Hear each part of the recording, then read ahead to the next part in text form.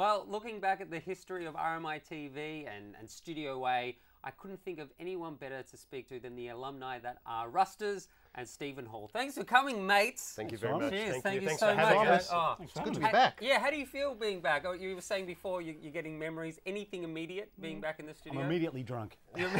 Just like that. Is that how you did the TV back in those days? Just Not always.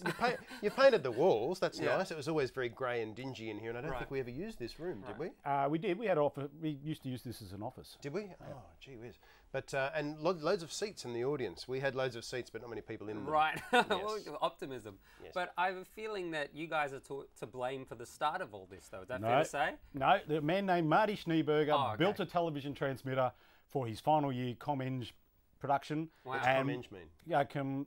Communications engineering. Yes, that's right. And he wanted to use it, so he decided to build a television station. The Murdochs and the Packers of the world wouldn't let him, so they started a pirate station with a guy called Steve Middleton and John Sarandon. Channel 10 came and interviewed him. The government came back and said, if you shut down this pirate station, you'll be able to go to air for 2 hours, for 2 weeks every 6 months. On RMITV. RMITV and STU over at Footscray and Scar Television in St Kilda. Wow. And that's what happened. And they were those three stations up until everyone joined up in the early 90s and became Channel 31. Yeah, that all predates Channel 31. Well, I love how you said that Murdoch and Packer wouldn't let him make a station, like they were walking around saying, "Oi, is that a transmitter? Put it down." Were they in touch? They did, yeah. I can remember Rupert Murdoch grabbed me by the throat and saying, "Stop that." Yeah. No, but it was actually basically the Packers and the Murdochs of the world really just did not want any competition. And as we've seen now, competition has diluted all the television stations that pre-existed, in those days. So yeah, it made sense. Did you feel like bad boys doing it? Did you feel like you were doing your own thing? And I think we were quite bad at what we were doing. Right, okay, I didn't mean no, but it was quite sort of underground and under the radar, wasn't it? It was awful. Yeah, yes, it was, and it's great. In what way was it awful? Well, Just it was raw. In 1987, we had a pot plant as our set, Yes. and that is minimalist. That is avant-garde. And we had to Am make. I right in thinking the pot plant had a name and it was Barabbas? It's called Barabbas. It was too, yeah. Yeah, it was called Barabbas. So Channel 31 started basically with the pot plant. There was a lot of shows. There's one show that's still on. Red Eye News is still on. Is that still on? What's the news program that's still on at Channel 31? There is one program that still exists from 1987. I should know this. I appreciate being on Channel 31. Thank you so much for having me. Yes. I asked you a question. No, there's the shows. Some of the shows that went on in those first days, one of them is still going. Right. Which makes it 27 years old. Wow, amazing. It is. When did Under Melbourne Tonight come about? Were you the first to host that? Yes. So that was your show. Well, sort of. Yeah, there were prototypes. There were shows before that. There was The World's Not Round. There was Hamburger Dude's Chaise Lounge, which I'm sure you remember. I've got the poster at home. Yeah. Elvis Welder's Weird World, which was hosted by Lord Elvis the Destroyer. Although back then he was just called Elvis the Welder. Was this a character of yours? No. Richard Denton, his name was. Richard Denton, his name was. Yeah, that's right. And yes, and we put it together. Well, Liam O'Hara was the driving force behind Under Melbourne Tonight, and we met. We were all doing shows on Triple R, and so that's why a lot of the Under Melbourne Tonight people were from Triple R. And Liam was sort of assembled everything together, as well as your sister Claire Hedger. Claire Rastas. Yeah, when was that? 93, 94? 93, so 94. Yeah. So we've been doing a radio show with the guy I was talking about, the Zeno, right? Who went back to America, and Liam. A radio on what? Was it community? Triple R. We were on Triple R for about 5 years, something like that. Yes. Cool. And my sister had worked at Triple R for many years doing the Australian music show. So she got a lot of the big bands. Like the bands that came on our show were quite huge, and some of them, the Avalanches did one of their first gigs on the show. Who else? We had Tism, we had Black Eyed Susans, and we had Cosmic Psychos. Cosmic Psychos. We had John Safran's band, Red Cordial. Really? John Safran's band was there. What was it? Was he a singer? He's a rapper. He's a rapper? Oh, yeah. John Safran was a rapper? Yeah. This is why you guys are important to talk to, because we get these pieces of gold. Who knew, eh? I've watched a bunch of Under Melbourne Tonights, and in the opening you wear goggles. That's right. And I think in one of the episodes, episode 101, I think you're wearing yes, goggles. that's so right. So just to bring you back a little bit, I bought you just a little gift as wow, a that's memory very for kind it. of you. There you go. I couldn't find the exact white ones, but no, that's I very just thought kind. you might enjoy having them. So can I try them on? Yeah, I'd love you to. But can I just, for now, have them up here in a sort of a jaunty angle? That's how you had them. Yeah, because the idea with that, with the opening credits, was that wasn't I coming out of the Yarra River? I thought you were coming out of a fountain or something. No, it's the Yarra River. Oh, and then beckoning everyone to come along on this crazy odyssey, Pied Piper style. That's right. Remember that? You were dancing with an umbrella at Flinders Street Station. No, you had a segment, the complete waste of time, Rastas. Yeah, and it was, and apparently the director's wife used to go and make a cup of coffee during my segment. High praise indeed. But isn't that nice though, that in a community TV show you can have segments dedicated to wasting time? Yeah, that's right. It's nice, but I'm sure that's Malcolm Turnbull's argument as well. May not necessarily be entertaining for anyone, but this is the great thing about it, is that you can grow up in public and you can make your mistakes, and not in front of an enormously wide, huge audience, but you do learn such valuable skills. This is pre-internet as well. Yeah, that's right. Thank God. Thank goodness. But how do you feel? Because a lot of the clips are going on the internet now. Oh, yes. So how do you feel about that? I mean, you were happy to broadcast Not sure. the community? Because we did a lot worse. That was better than the worst that we did 10 years before that. Oh, really? So we'd done some pretty bad stuff, like really awful. We used to film 8 hours a day to get 7 hours of material. So it was awful. Comedy, alleged it's all comedy. gold, guys. Keep it in. But a lot of people made their debuts on the show. There was, Dave Hughes, Eric Banner. We had Will Anderson and we had Rove did his first. And how often do they come over to thank you? Your birthdays, do you get Christmas cards? But I mean, they learned how to work in front of a television, and a lot of crew. We had over 150 people who worked on that show. Went on to work in commercial television, so it was a good training ground. It's very hard to get training now. If you're actually when you go to the ABC, you don't get a job at the bottom and work up anymore. You have to be good at your job to start with. So Channel 31 is really important to train people to become the cinematographers and the camera people that the world talents that they are, the writers that they are. Yeah. Well, you guys really ran amok in the show. You guys did some crazy things in an episode. You burnt a $20 note, which is illegal, which we've reported. It wasn't real. I have no recollection of those events. Yeah, pretty really did.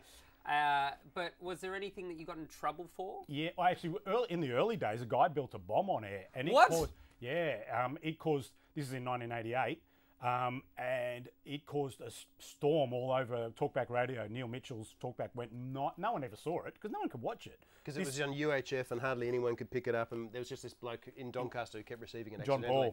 John Paul Caster, and he kept receiving it accidentally and rang us up and asked us to please stop.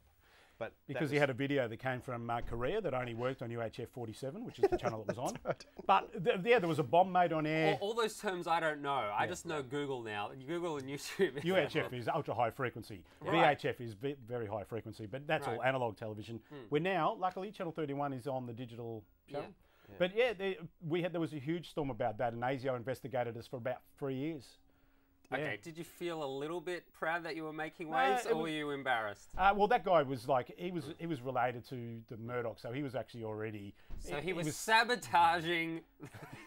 Studio 8. The Murdochs really did get in and try to. No, I think the thing was that they demonstrated how to make a bomb on air, which was that's a serious crime. So ASIO were very angry about it. Yeah. So that wasn't good. Listen, guy, if anyone's going to bomb on this station, it's the comedians. There you go. Yeah, certainly.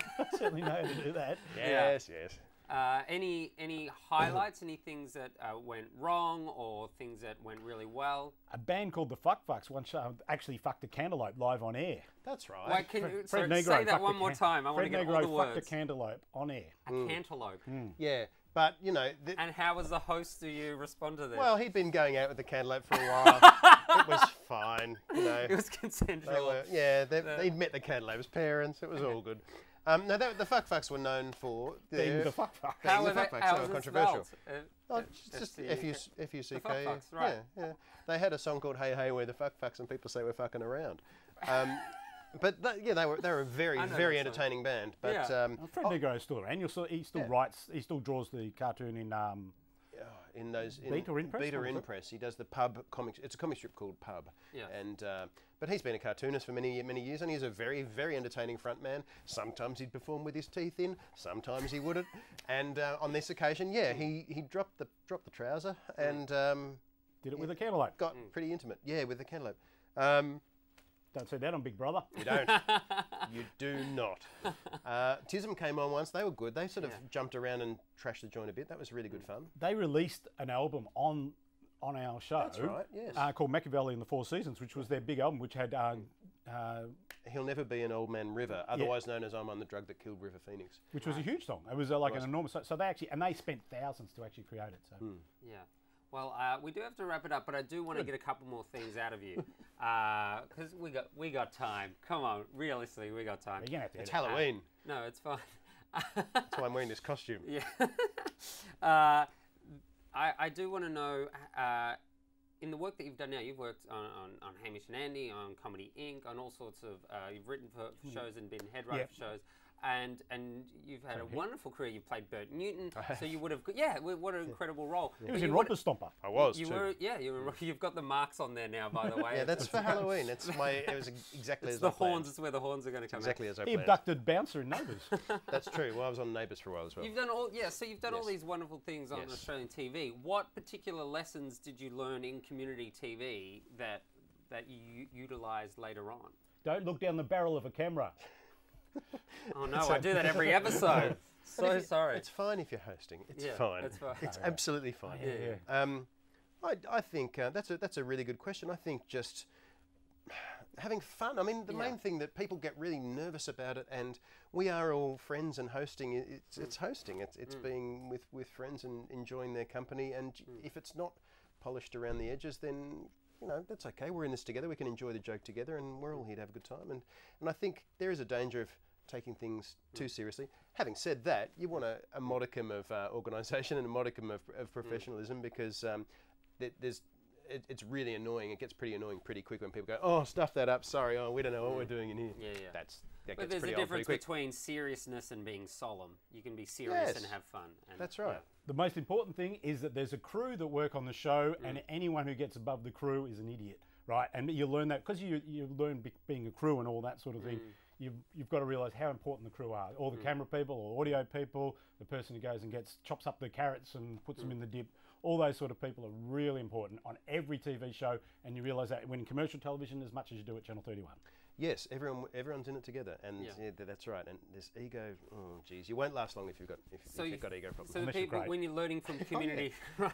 So when you're learning from community TV, you realise it is about the community that you have, and you've taken It's that a into team. the commercial world. But you're creating something that wasn't there before, and you're all doing it together, and it's better to create something with other people, and much more rewarding than just doing it by yourself in your bedroom with your webcam. Of course, Adolf Hitler invented something that wasn't there before too. All right. Well, thanks for ending on Bringing it something back we to should the cut, Hitler. Rastas. I appreciate that. Well, That's even before us. There you go, the original. Yeah. Well, you said in your Christmas episode in 1994, you said this, Stephen. Did I? Yes, you said, thank you, RMITV, for letting me host. Oh no. It makes me happy. And thank you guys for creating this legacy. It's made a lot of people happy. So thanks very much for coming. Simon. A lovely thing to appreciate say. that. Thank you very much. you. Thank you kindly. Thank you, Cheers, crew. guys. Thank you. Thanks, everyone.